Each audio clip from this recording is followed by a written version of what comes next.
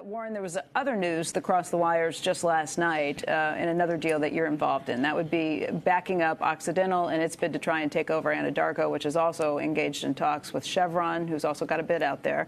Last night, Occidental put out its own statement and said that it's going to be revising its proposal. It's now talking about a deal, still $76 a share offer, but 78% cash and 22% stock. By increasing that cash portion, it allows what they call significant immediate value, greater closing certainty, enhanced accretion, because with this, they no longer have to ask their shareholders for permission on this. What are your thoughts about where the deal stands and what this latest update says? Yeah, I got a call yesterday after evening. First time I talked to Occidental, actually since a week ago yesterday, Sunday. And they told me that they were going in this direction, which I like, but I have nothing to do with it. I mean, we committed $10 billion, and it had nothing to do with how they framed their offer, how much they offered, or anything else. That all they knew was that they were sure they could get $10 billion from us if they complete the deal with Anadarko. One of the pieces of the letter that Becky, the president and CEO of Occidental, put out in its letter back to Anadarko surprised me a little bit with just how it still seems like this is a hostile bid. There's not good faith talks that seem to be taking place between them. Based on her letter, she said this: "We remain perplexed at your apparent resistance to obtaining far more value for Anadarko shareholders, which has been expressed clearly through our interactions over the last week."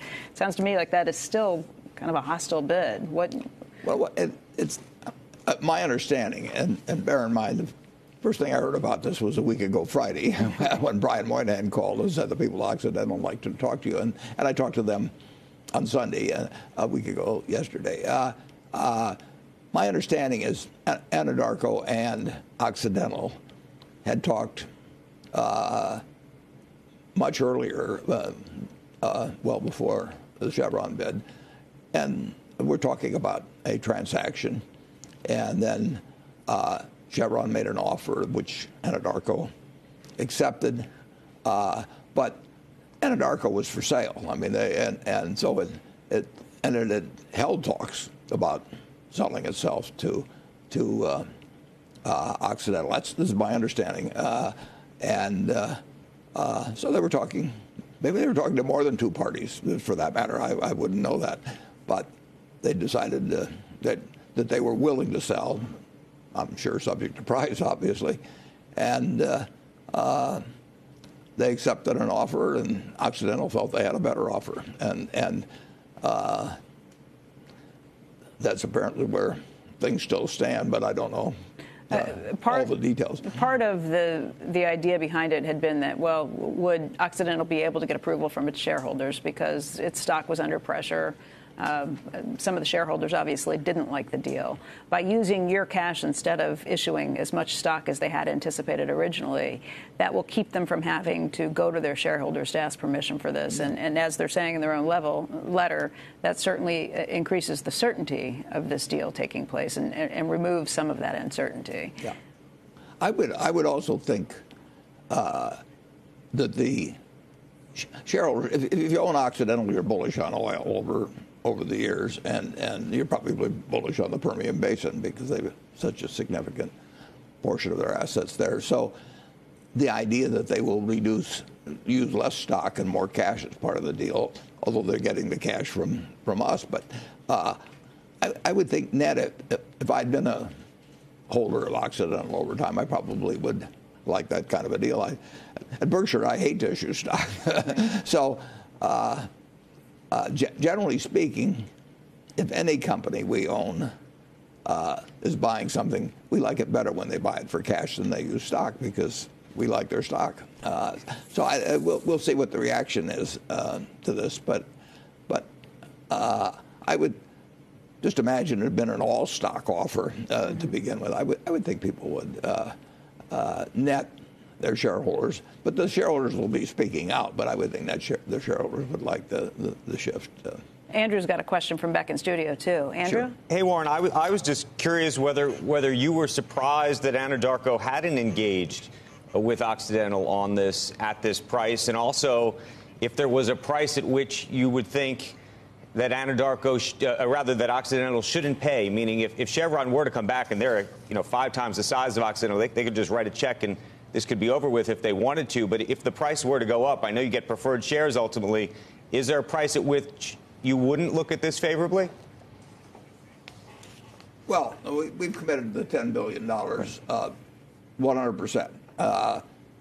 We do not have any control, nor did we want any control over what Occidental did with our $10 billion in the terms of everything. There's nothing in our deal that provides that they have to come back to us and request permission really to do anything. It's a remarkable deal, but that's the way we do them, and in that respect, so they get our $10 billion if and when they close a deal with Anadarko, and they don't have to consult us. They certainly don't need our vote. They don't. It was a matter of courtesy. I got the call yesterday, but it was not a matter of necessity on their part.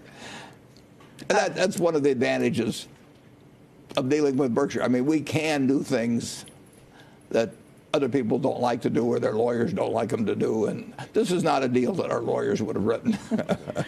Is this deal a bet on the Permian Basin and on oil prices, or is this just a bet on, hey, it's great to have an 8% preferred? Well, it's great to have an 8% preferred if there isn't any oil there. It's a bet on oil prices over the long term more than anything else. It's also a bet on the fact that the Permian Basin is what it's cracked up to be and all of that sort of thing. But oil prices will determine whether almost any oil stock is a good investment over time, whether it's Exxon or some wildcat driller. I mean, if oil goes way down, you don't solve that by hardly anything. And if it goes way up, you make a lot of money. And it's not what it does next week or next month or next year. You're buying reserves that go far out into the future. So you have to have a view on oil over time. And Charlie and I have got some views on that, not too specific because they're not that well informed, but they are. We feel good about doing the financing.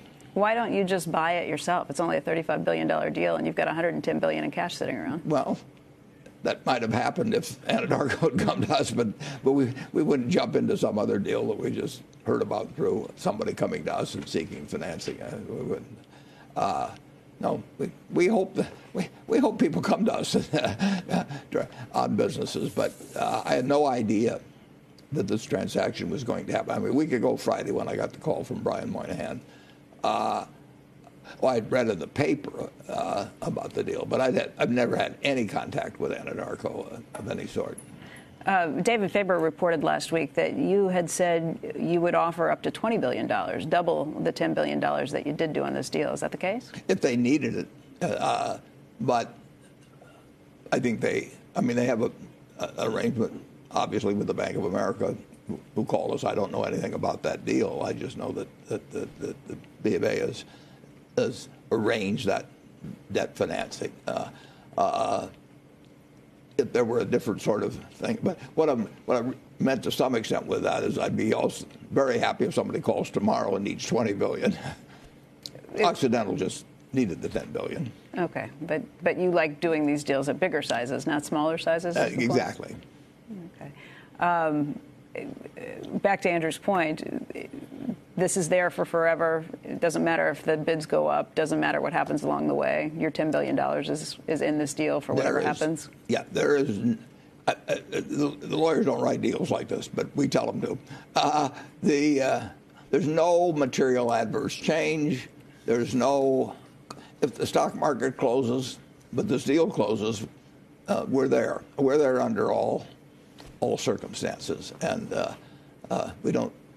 we have not written any outs into it, and but that's part of the attraction of doing business with Berkshire. And And besides that, we do it all ourselves, so it isn't something that's parceled out among 10 parties, and each one comes in and has to get their permission to make changes and all that. When they came to my office at 10 o'clock on Sunday, week ago Sunday,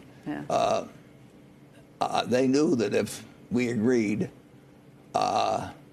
which we did by 11 o'clock, they knew Berkshire was 100% in. Now, they had their own board of directors meeting the following evening, but they could say to their board, you're going to get $10 billion from Berkshire when this closes, and you don't need to give a thought to it.